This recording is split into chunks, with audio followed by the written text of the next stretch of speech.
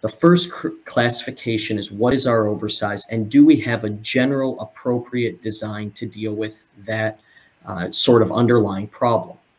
And this is one of the things you can see here. This is from that Strayo software, but what it's showing is that Kuzram fragmentation model. And this is one of the first places we start whenever we're looking at a new project, is we'll start by using the Kuzram model.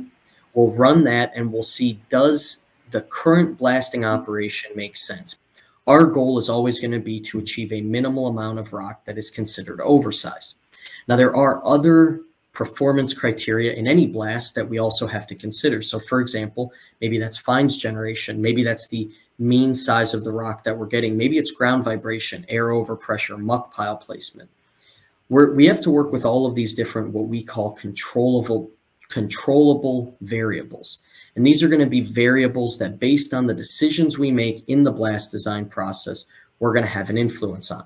And so we never want to say we have no oversize, because maybe in some cases it's better to have 1, 2, 3 boulders from a blast that are oversized, but we can break using secondary breakage mechanisms than to, let's say, sacrifice performance in another area.